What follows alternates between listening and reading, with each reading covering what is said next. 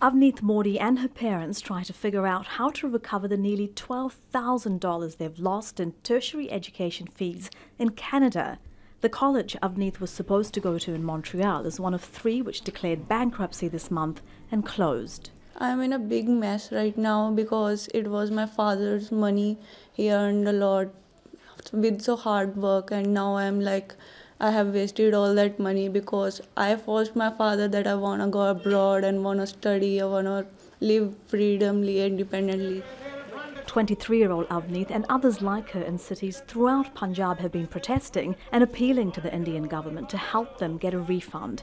The government in Quebec province is investigating the admission practices of the 3 colleges which shut down. Another 10 colleges were suspended last year while investigators checked whether they were admitting international students who didn't meet English language requirements and also squeezing the mandatory 20 study hours a week into 2 to 3 days so that students could find a job for the rest of the week.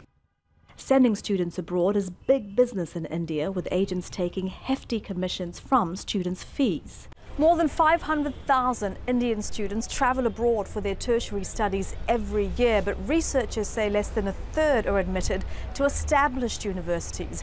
The others go to what are considered substandard colleges in their attempts to get citizenship, or they're deceived by people posing as education agents. Al Jazeera requested an interview with Avneet's agency, but they refused. So you don't need an agent. Police in the city of Patiala told Al Jazeera that the desire to go overseas makes many fall for false promises rather than doing their own research. Verify the credentials of the agents or the educational institutes that are claiming that they'll get you employment or they'll get you admission in the colleges and universities abroad. But immigration and education consultants who are accredited by foreign governments say the problem is that anyone is allowed to start a study abroad agency in India.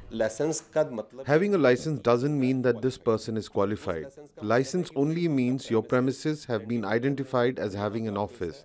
There's no checking of qualifications by the government to see if someone is capable of doing the work. David and many others are calling on the Indian government to regulate the massive industry, while Avneet and thousands like her try to get their families' life savings back. Elizabeth Puranam, Al Jazeera, Patiala, Punjab.